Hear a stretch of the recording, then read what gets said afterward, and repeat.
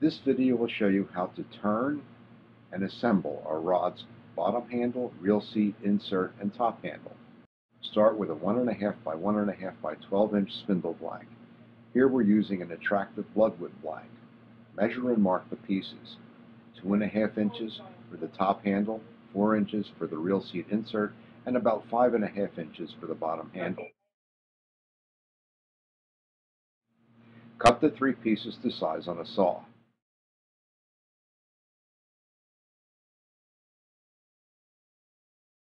Here we have the 3 pieces laid out ready for drilling.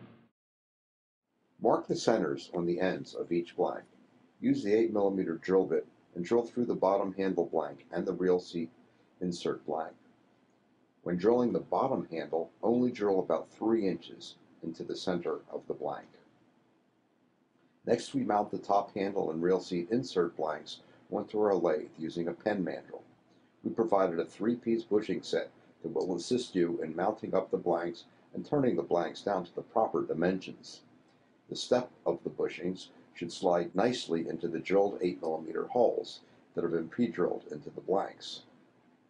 Align the handle blank with the larger diameter bushings and use the smaller diameters for the reel seat insert. Bring up the tailstock to tighten up the assembly.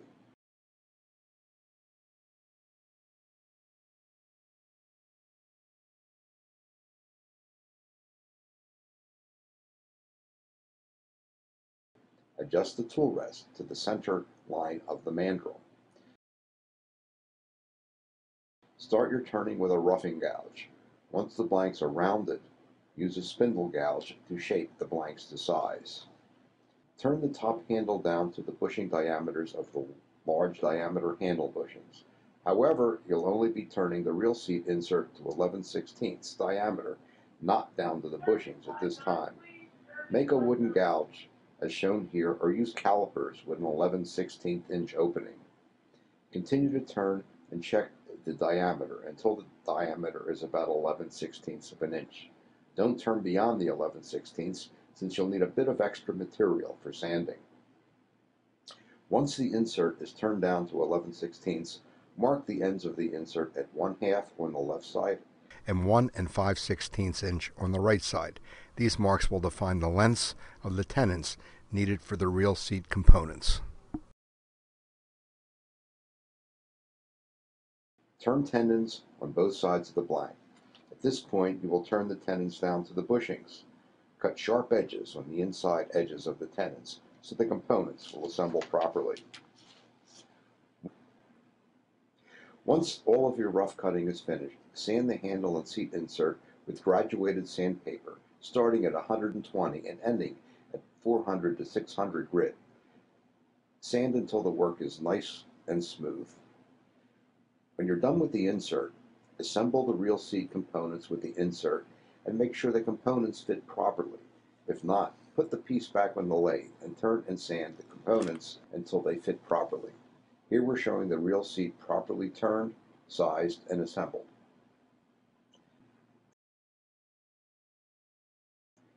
Now we're ready to turn the bottom handle.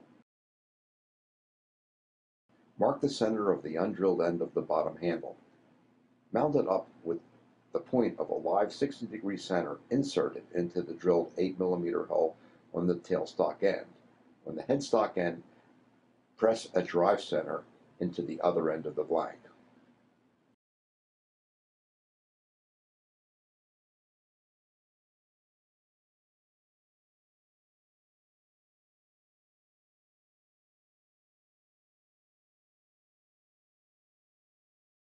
Start with a roughing gouge and continue with a spindle gouge until the work is round.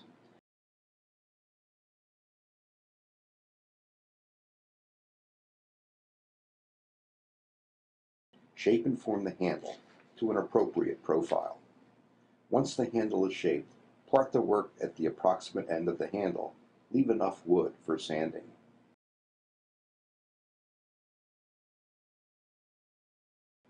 Sand the handle with graduated grits until it's smooth along the length and at the parted end.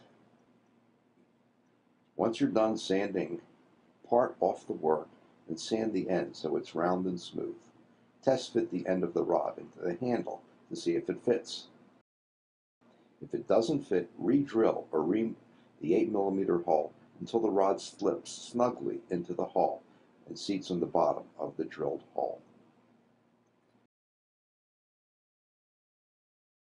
Now's an appropriate time to finish the components with sealers and varnishes before final assembly.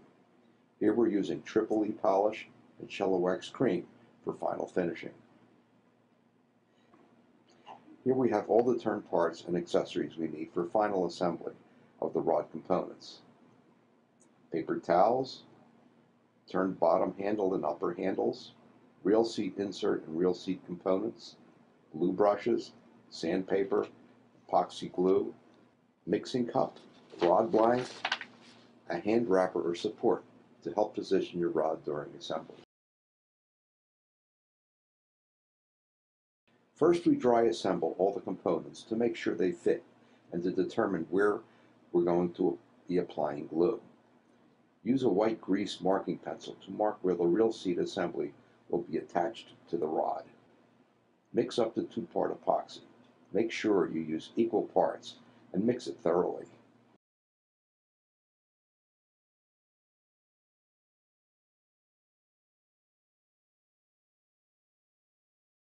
Use a glue brush and spread the epoxy liberally onto the tenons of the reel seat insert.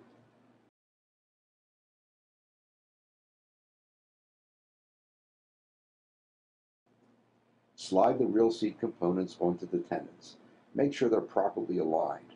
Rotate them to make sure the glue spreads evenly. Allow about 15 minutes or so to make sure the glue sets up. Now apply the epoxy liberally below the white mark on the rod blank. Slide the reel seat assembly onto the blank and over the epoxy. Slide the bottom handle to make sure the seat is properly positioned, but don't glue it on at this time. You'll want the reel seat to sit below the spline of the rod, so now's an important time to check the spline mark and rotate the reel seat so the reel will mount under the spline.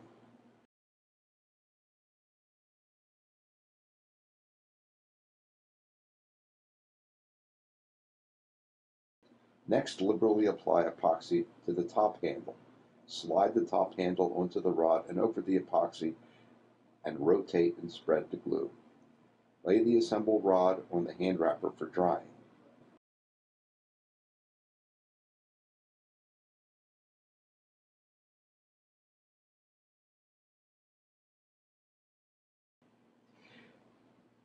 You may now want to epoxy glue your bottom handle onto the rod.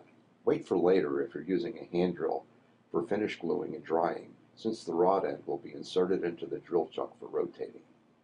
Your turned components are now assembled to your rod blanks, and you're ready for the next step in the process of building your spinning rod.